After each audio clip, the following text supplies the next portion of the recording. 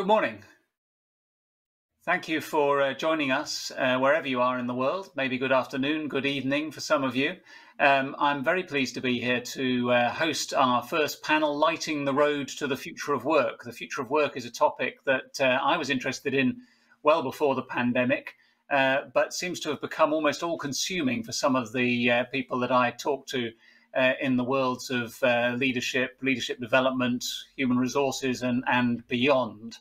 So I'm delighted that we've got an excellent panel who I'll introduce in a second. First of all, though, I want to make clear that this is a very interactive session. I'm hoping that you are going to, as Bevan has suggested, submit questions and ideas into the Slido app and enable us as a panel to weave those into our discussion. Please don't wait right till the end. You can start to post ideas and questions as soon as you like. Just to warm everybody up, I want to start with a poll, which I hope will just kind of set the tone a little bit, unfreeze you, allow you to kind of get into the swing of the discussion. Here it is. So imagine you probably all do have a limited budget. Select 2 of the following priorities for training over the next 5 years. Business and technical skills, leadership skills, interpersonal skills, that's things like communication and negotiation, or intrapersonal skills, so things like self-management, resilience, in which we're all getting a very serious lesson through the pandemic and lockdowns right now. So if you could use the Slido app to select 2 of those priorities over the next 5 years while I introduce the panel, and we'll come back to it just before we start the main discussion. One of the things that I've written about recently is the question of sort of skills gaps and how they're changing. I drew on the recent Future of Jobs survey that the World Economic Forum produced, which included a list of the 5 or more skills needed for 2025 based on their surveys. And they were in this order: analytical thinking and innovation, active learning and learning strategies, complex problem solving, critical thinking and analysis, creativity, originality, and initiative. And the question, those are not necessarily surprising as skills that might be needed over the next 5 years, but my question was, how are these going to be taught? They're the main things that can be done on the job. If people have fewer jobs or jobs that don't adhere to one employer, how do we go about teaching those skills and bringing them through into particularly the younger generation of the workforce? One thing we might touch on in our discussion. So just taking a look at the outcome of the poll there, it's the self-management and resilience that seems to be topping the list, with a close to a draw between leadership skills and interpersonal, and the business and technical lower down. So to some degree endorsing a little bit the suggestions there from the World Economic Forum poll as well, that it was these in analytical thinking type of skills that were going to be active learning skills that were going to be the ones that would be most necessary up to 2025. So let me introduce our expert panel awaiting patiently. We've got Sergei Gorbatov, professor at IE Business School. We have the head of leadership development and talent management at SABIC, Sofian Lamali, and the co-founder and director of the Institute for the Future of Work, Anna Thomas, joining us. And I'm going to start with Sofian and ask this question in some form to all 3 of the panelists, but starting with Sofian. And the question really is the same one that we've been discussing up till now. What skills do you think are going to be needed for the next 5 years, Sofian? Well, first of all, thank you for having me. I'm very pleased to be here with such a great panel. Well, that's the $1 million question, I guess. And the reality is we don't know. We cannot predict the future. All we can do is to look at trends and anticipate that these trends are going to continue. In the world we are facing, which is, you heard about the topic of VUCA, things become unpredictable. And in a world where you don't have the solutions because either the world is too complex or it requires a lot of collaboration, there is one single thing that to me becomes the, if you will, the meta skill of everything, which is curiosity. We are facing new types of problems that we never seen, and it's not about knowing the answer before the problem happens, but it's about your ability to learn throughout the process, and we've seen that with the COVID. So, and curiosity is something that I will be, that will fit into the intrapersonal skills, like the ability to really lead self, but also going towards others, whether it's people or new concepts or new solutions. So for me, curiosity is one of the topics of the skills of the future, and I'll reflect on another one, which is that notion of purpose. I think the shift, the global paradigm of capitalism as it is and it used to be, is shifting somehow, slowly, but still shifting to a more social capitalism, more stakeholder-based capitalism. And in that kind of environment, the ability for organizations and for leaders to really drive purpose, which starts with explaining the why of doing things, is going to be key for the future, for the new generations coming to the workplace. So I'll pause here, and I guess it's a long talk, but I'll open the floor for my colleagues as well. Thanks, Sophie. And just one sort of follow-up question. You mentioned curiosity. I mean, isn't curiosity an innate trait? You're either a curious person, I'm a curious person, which is why I like being a journalist, or you're not. Is that something that can be taught? So I believe so, and the academic research on this field is showing that we are all differently curious. That's the first thing. You have a kind of very specific curiosity, which is like if you're investigating, you're looking for something, and you're very focused on how you're going to find a solution. And there's a kind of extrinsic curiosity where you kind of somehow derail from your own focus, and go and explore. And people are slightly different in how curious they are. The second thing is, I think we are all born curious. If you think about the children, if you have 3 or 4 year old children, they come to you most likely asking you a lot of questions about why we do this, why we do that. And this tends to stay not more than a couple of months, and then they start to ask less questions. And my hypothesis is that the society, the parents, the school, the workplace, the culture, the society is actually somehow removing the curiosity. So it's like we are teaching ourselves to be less curious. And I think as organization, we need to actually create the space for curiosity and actually reward curiosity. Because if you think about all the progress of the humanity, it was somehow driven by curiosity. Right, thank you. We'll revisit that, I'm sure. I'm still curious about how we teach curiosity. Perhaps there'll be some questions from the audience about that. Let me turn to Anna from the Institute for the Future of Work. Anna, what are you finding? What do you think are the sort of skills that are necessary over the next 5 years, building on what Sofian's already illuminated? Thank you, Andrew. Well, COVID has hit us in the middle of this sort of massive technological revolution, which, as the WEF report has described, the one that you refer to, Andrew, as a double disruption. In the UK, it could be a triple disruption. And so I think it's helpful perhaps to think about the question and how to answer it in that frame, because we're responding to this shock, of course. It's also perhaps complementing what my co-panelist has said. It may be helpful to think about answering the question through looking at the concept of skills bias technological change, which suggests that technological change is biased towards higher skills, demanding more educated labour and leading markets to reward them for that education. So I think that gives us a sort of frame for thinking about the question, which may be helpful. I mean, broadly speaking, I agree with the WEF report that sort of key skills are the ones, and this is very pronounced, this has been shown as really pronounced through COVID, are problem solving, critical thinking, analysis, plus the new batch of skills, sort of self-management skills and active learning, resilience, stress tolerance, and so on. But I think what we really want is to be able to combine these skills in new ways. So to take that sort of argument, if you like, a step further. And it's similar for tech skills. You don't just want tech design skills, you want design and critical thinking together. I think perhaps one point to finish, that it's helpful to think big about how to use these skills.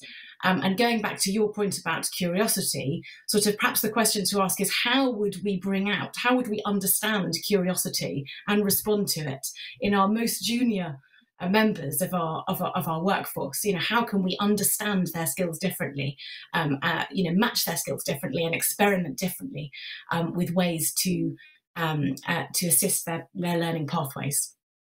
Yes, that's a good point. I mean, we don't necessarily want all our employees to be at play, to Sophian's point, like children. Sometimes we're going to say, you actually do need to hit the second quarter results, and for that you might need the technical skills. I wonder, Anna, just to follow up on that, whether you think that companies, many of whom are listening to us today, are this bias that you mentioned towards the technical skills potentially. Is that just not good business sense? I mean, you're looking at what you're investing. We saw how this audience would try and deploy their resources, and you may be thinking to yourself, some of this is going to be a necessary business skill. If I don't have people who have that skill, I'm going to have to teach them.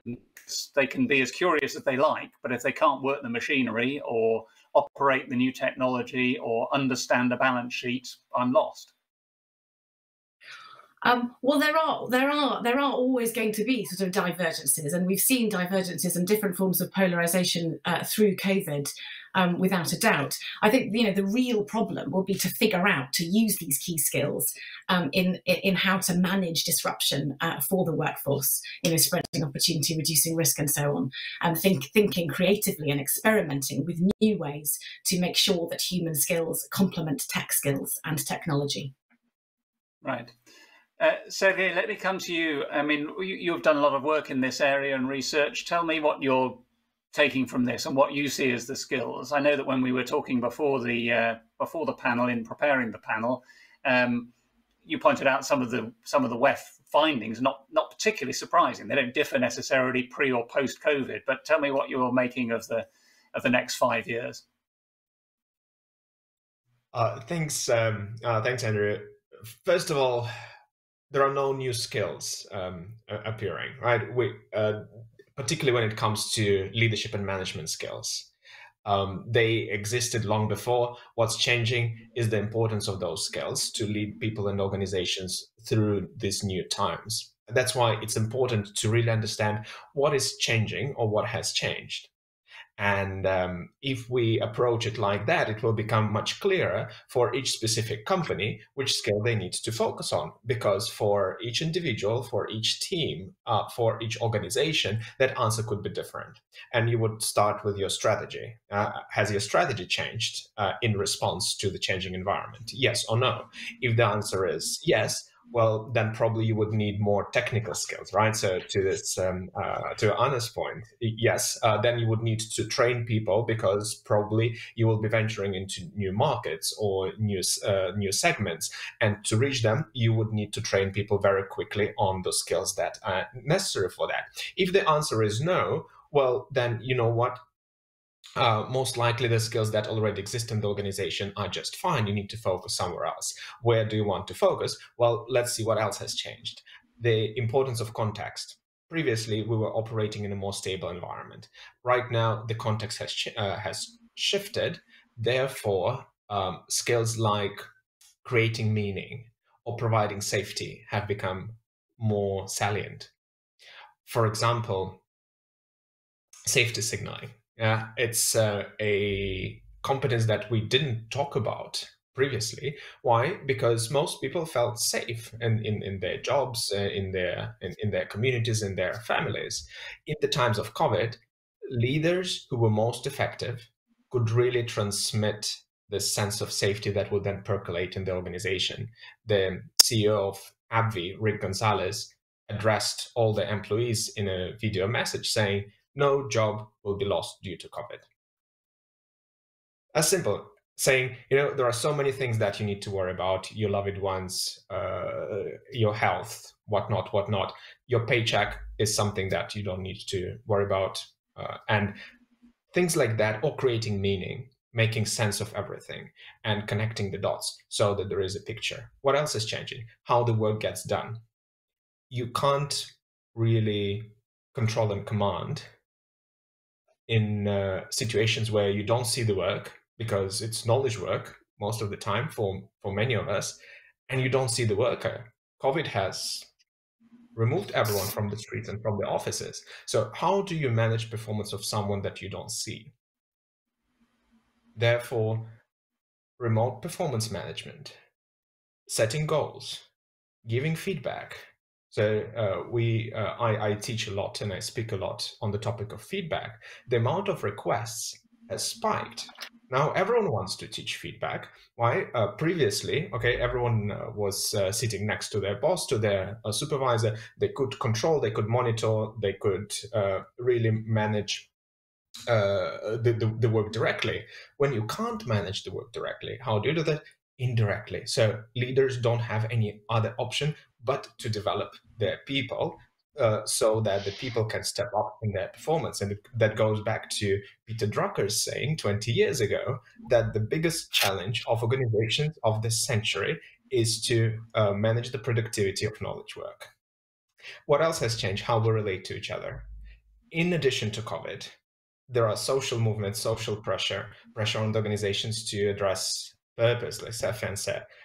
We see, but particularly in the United States, but also in other parts of the world, everything that's related to social movements, social pressure on race, justice, gender. How do we create communities? How do we unite our employees on those agenda? Because right now there is a drift that touches organizations as well. So this community management skills, interpersonal sensing, and of course there are skills that never go away. Decision making. Every leadership program would have a session on decision making, because that's the ultimate measure of success. Do you make good decisions? Thinking in paradox became more important, because we live in a paradox. Being physically distant, we became more united. Figure that out. And leaders who were able to reconcile those differences that don't go away, they were most effective in the times of crisis. So I can talk about it for a long time, Andrew, but I want to be conscious of the time. Thanks. We'll come back to a lot of those very stimulating thoughts, but I just wanted to throw one of them at Sofian, actually, to pick up the discussion a little bit.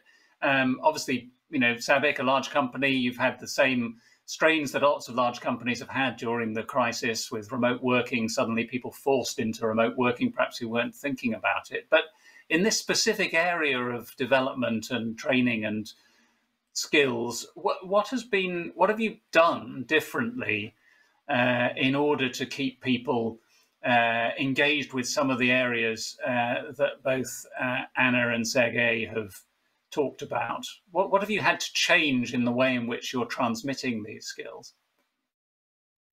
Yeah, I guess that the change that we went through has different types of natures. The first is a technology change, and for me, the technology is not necessarily the most important thing, but it's there. And moving from a face-to-face typical format to a digital has become a must for all, because we didn't have the choice. And it's funny, because we're trying to push digital learning for a couple of years, and it's almost like the COVID paved the way for us. So from a format point of view, shifting to digital pretty quickly was key for us.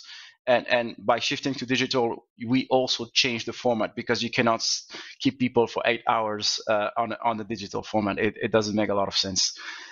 The second piece where I saw a shift in our leadership development interventions is the content of it.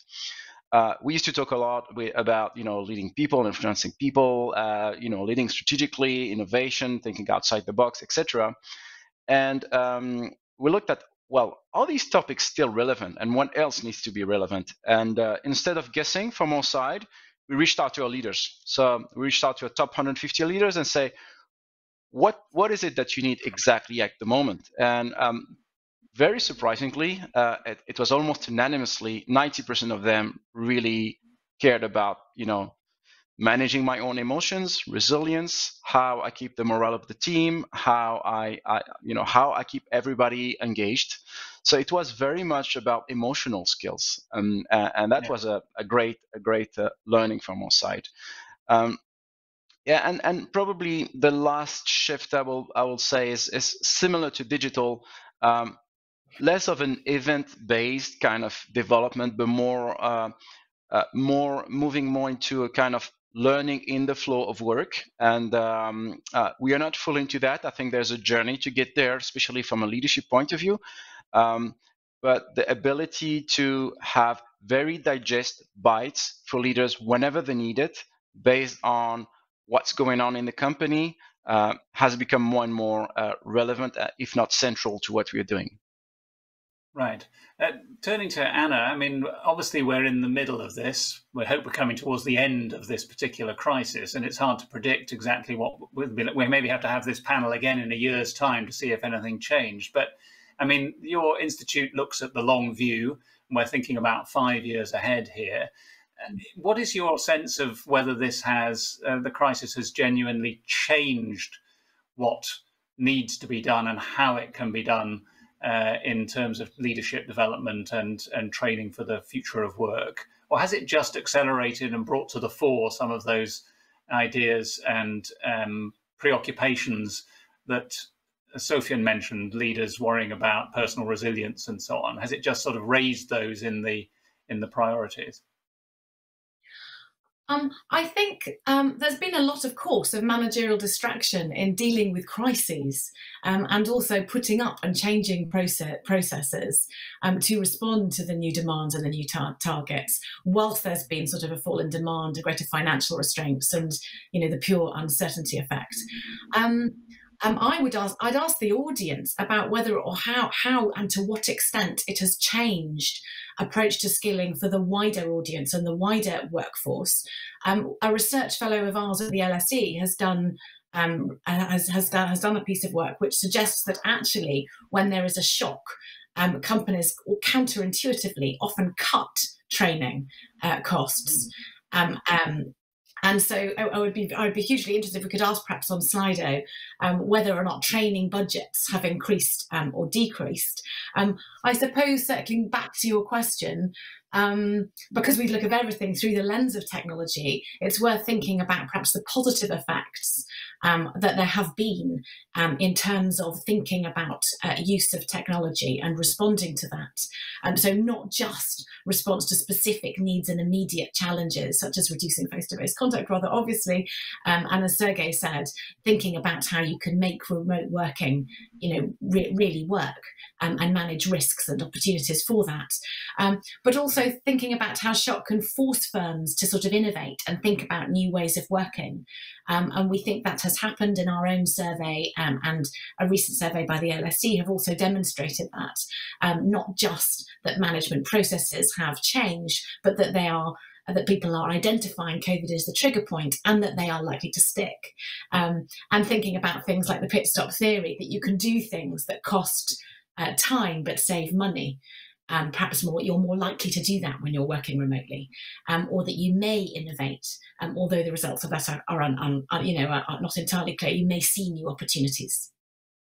Right. Sergey, back to you. I mean, the remote work issue that a lot of us have written about has been the loss of that sort of serendipitous instant meeting that you might have with people. And that plays into leadership development, doesn't it? Because to a large degree, if you're a junior or new member of the team, you are picking up signals when you're working directly with somebody. And obviously large companies have long had distributed workforces, but generally they have been pods of people working together, where the younger ones or the newer ones can learn from the ones who are more experienced.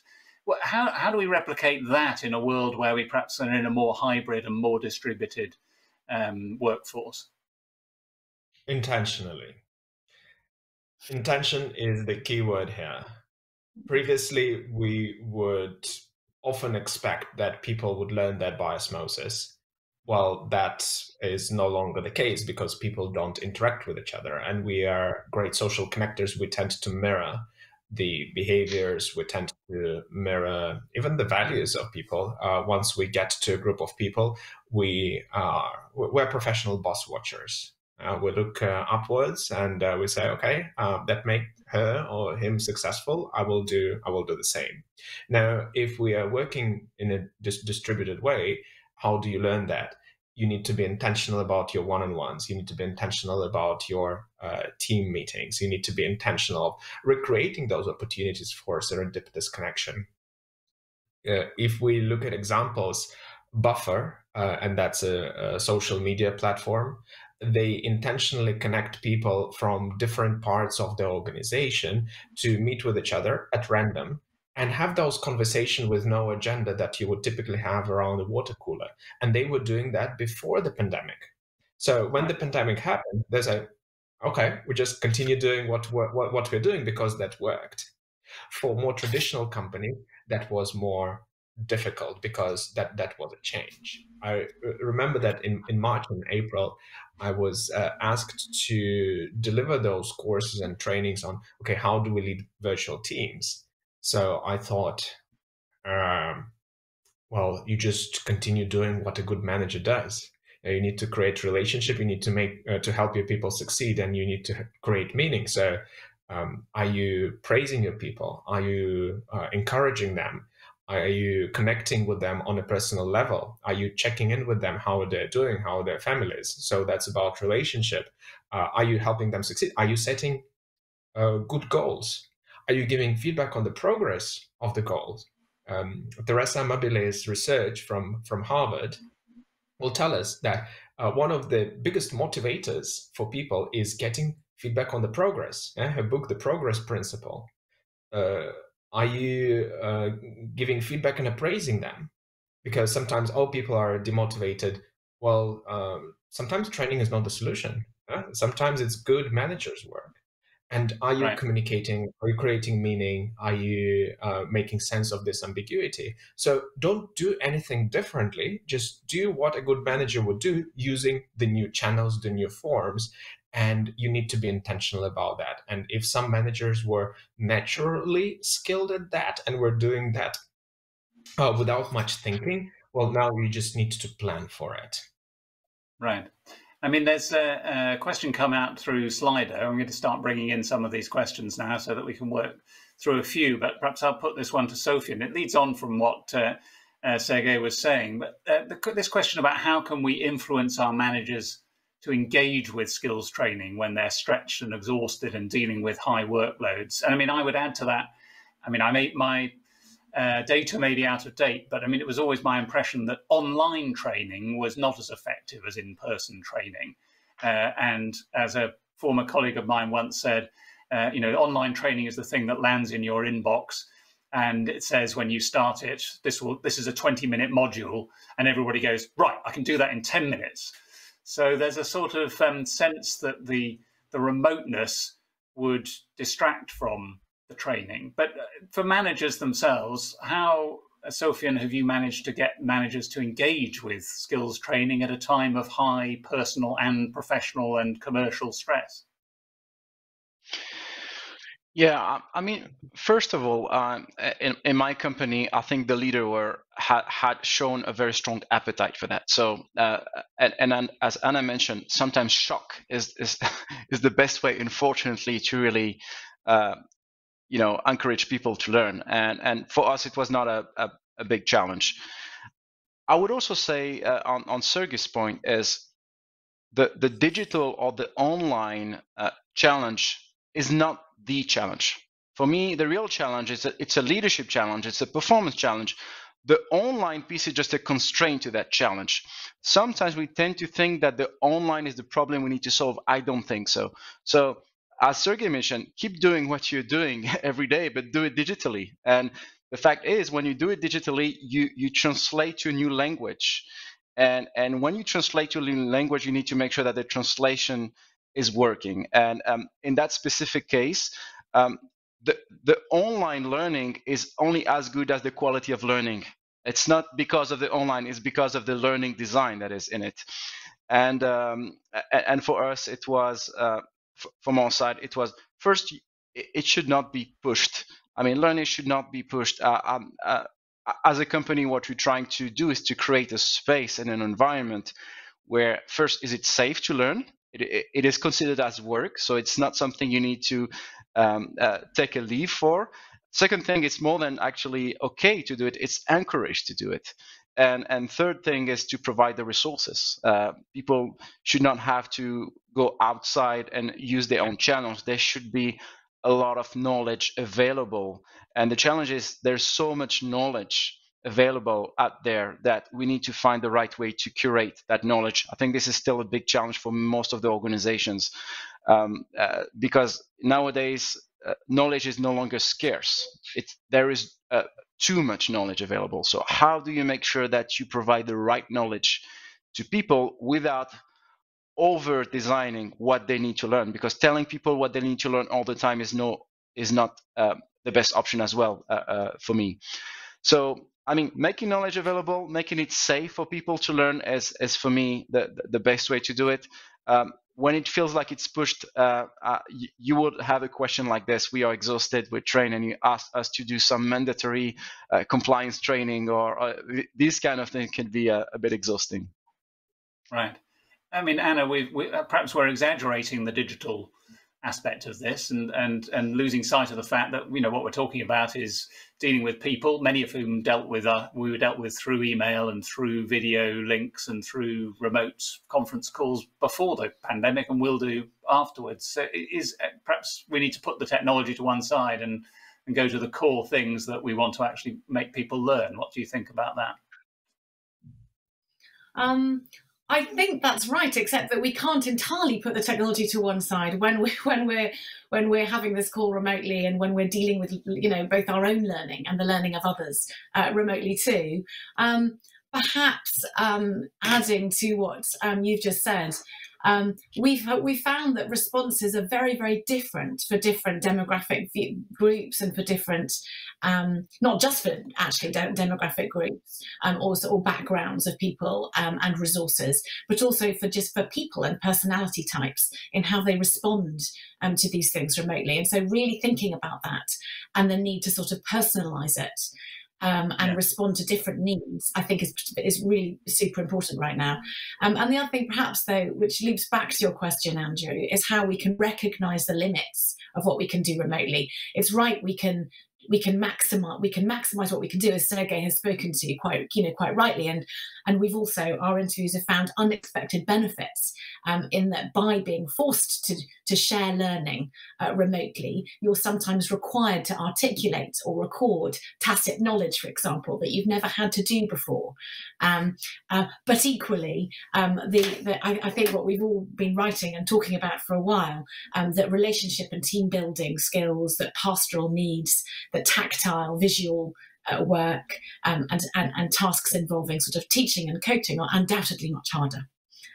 Yes, that tacit knowledge point is interesting. You and I have been talking offline about a column I'm writing about not working from home, and the ways in which that group of people, the majority actually, would be affected. But I know that some of your work has come up with the ways in which I think healthcare workers had to record tacit knowledge that they might otherwise just have passed on by example, right?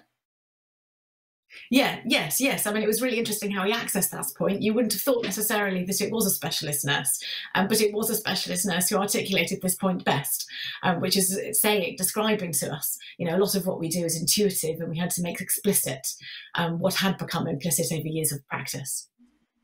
Yes. I think that's a near point. Sergey, coming back to you to pick up some of the questions that are coming in. I'd really like to get some answers to Anna's question about whether people have cut, maintained, or increased their training budget. I'm not quite sure how we do that through Slido. It's almost another poll, but whether that can be done. But I saw a question lurking below the line here on Slido about this line between the need for curiosity, experimentation, and the need to get along and get the work done. And this goes beyond COVID-related or lockdown-related questions. It's a kind of this burning question of giving people the time to be curious and experiment versus getting on with the work. I mean, Sergey, what's the latest on this that you can tell our audience about how they strike the balance? So we know about Google and 3M and others with their 15% time and so on, but where's the latest thinking on this? I would go back to my fundamental question: what's your strategy? What do you want to do? What skills do you need? And by the way, on December 10th, we'll be conducting a masterclass here at Headspring. So please join, where we'll talk about, okay, what skills are changing and how do you lead your organization on this transformation journey through the 4-step process. You diagnose the situation, you align business leaders around the skill needs, then you need to figure out the solution, and then you need to create leadership accountability for training. So December 10th, join us for that discussion, and then you might think, okay, curiosity, how is that related to my strategy? To get to where we want to be, do we need more curious people or do we need less curious people? Because what's the dark side of curiosity? Lots of ideation, lots of bright ideas. Can you lend them? Are those ideas relevant to what we're trying to achieve? Sometimes I have to coach leaders, particularly with high curiosity, low conscientiousness or prudence. So lots of creative ideas, but lacking the ability to implement them. You need to have a good balance, and you need to have the right people in the right place. Do you want a highly curious accountant? I don't know, maybe if creative accounting is your thing, yeah, absolutely, go for it. The researcher to watch on that, two researchers, Adam Grant, of course, specifically on curiosity, Francesca Gino. So her books, Rebel Talent, a couple of years ago, her article in Harvard Business Review, The Business Case for Curiosity. So is it a good thing? Is it nice to have more curiosity than less? Yes. In today's world where you need when we're prized for creative solutions, original ideas carry a premium. Yes. What can you do that? Well, you need to teach people basic skills. Ask what if and why not. Ask what could we do instead of what should we do. So there are some tips and tricks on how you do that, but it goes beyond that. You need to create a culture. So experimentation needs to be encouraged. And Andrew mentioned 3M, Estee Lauder, very, very, very good at that. So how can you encourage people to take risks? You need to reframe what risk is, and you also don't want to be known as a frequent flyer on risk-taking airplane. Attitude to failure. Do we tolerate failure, or do we punish someone for failing? I mean, it's much more complex than that. It's very easy to jump on the curiosity bandwagon, but then you also need to ask the question: what's the culture in my company? And am I doing my employees a disservice by encouraging curiosity, but not changing anything in terms of leadership and ethos of the company to make that curiosity thrive? Right. One audience member is just asking, Sergey, quickly what the book was that you mentioned in your earlier intervention with progress and feedback, about progress and feedback. The Progress Principle by Teresa Amabile. Yes. Yeah. I highly recommend that as well. I just wanted to finish, I suppose, by asking each of you about the role of the HR and L&D professional. I did a feature last week in the FT about the pressures on the human resources function. And I knew this would happen, but it kind of unleashed a wave of vitriol in the comments from readers about what they think of HR and how low an opinion they have of it. And Sophia, unfairly probably picking on you as the L&D representative on the panel, I just wondered whether you have some advice for your peers, as it were, about how to handle this opening up of the road to the future of work. Because again, to the point about line managers being under high stress and so on, it might not be the most popular moment to be coming in and offering these kinds of longer range visions. What's sort of one sentence of advice from each of you, but starting with Sophia for the L&D and HR world? Yeah, very quickly, as you rightly mentioned, L&D doesn't have the best net promoter score in organizations. And perhaps it has to do with the fact that the relevance is not always the most important thing for many L&D. They are very in love with their technologies, their way of doing things, their creative way, and sometimes they forget to really build relationship with the business that they are supporting. So it should start with what are we trying to achieve before we come up to the solution. Sometimes we fall in love with our solution and then we try to find a problem for that solution. I see this so many times in so many organizations. So I will say, listen to your customers. Listen to your customers. Be relevant. Remain relevant. Sounds like a good advice, Anna. What advice would you give to the wider HR and leadership community? Well, what, in a sense, we're all aiming for with the future of work is a better future of work, so a human-centered future of work where humans and technology are working much better together, which serves both, individuals and also businesses and ultimately the economy. That's all aligned. So really thinking about that should mean that HR professionals are more important than they have ever been before. So this has all been through COVID. So their entire sort of their ethos and training is about a sort of human-centered approach to things. So if you think about that in terms of technology adoption, if they were brought in HR professionals at the strategic decision about what technology you introduced when, and through the whole innovation and lifestyle of the technology, boy, that would be better. So I don't know. My advice would be, think big, push harder, do more. Be involved at earlier points in other types of decision making. This is your time. Yeah. We're just out of time, but Sergey, in a word, one word or 2 words of advice. Know the business, listen to the business, but also know the theory of the case and have your point of view. Make a solid practical strategy and execute the heck out of it.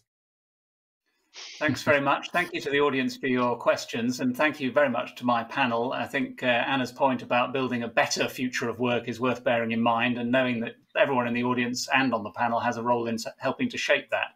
So thank you very much, and I'll hand back to Bevan.